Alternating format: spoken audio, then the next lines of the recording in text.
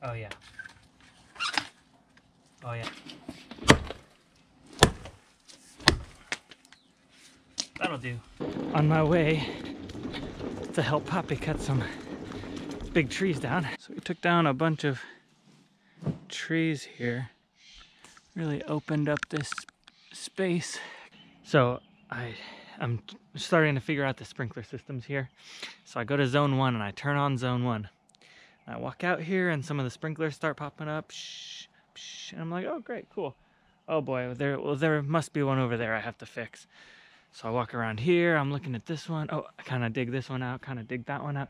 Come over here and it's like a river of water flowing, just gushing out of here.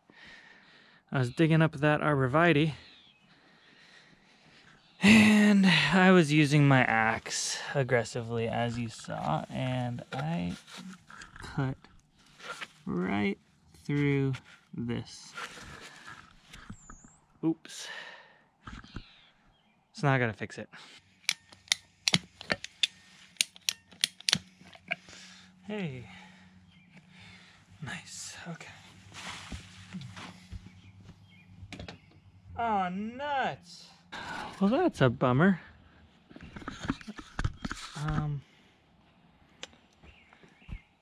I don't know how I measured this wrong, but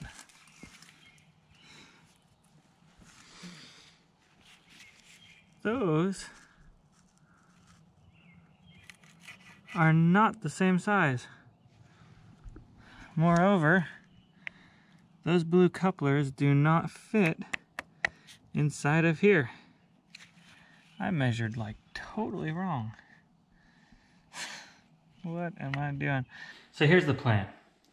I got the bearings inside the other wheels. And I got these concrete bolts, the expansion bolts.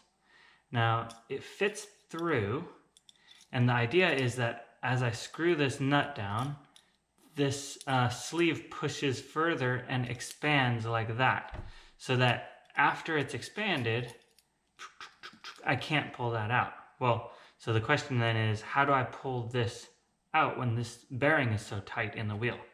Well, I'm gonna use my stud welding gun to weld on a stud, one of these suckers, right onto the end here like that. And then I will attach this here and, you know, hammer, boom, boom.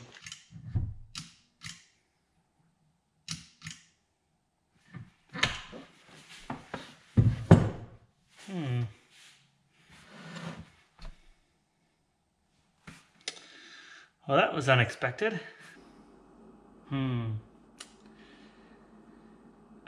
Well, that goes to show you that you can plan, and when you go to execute,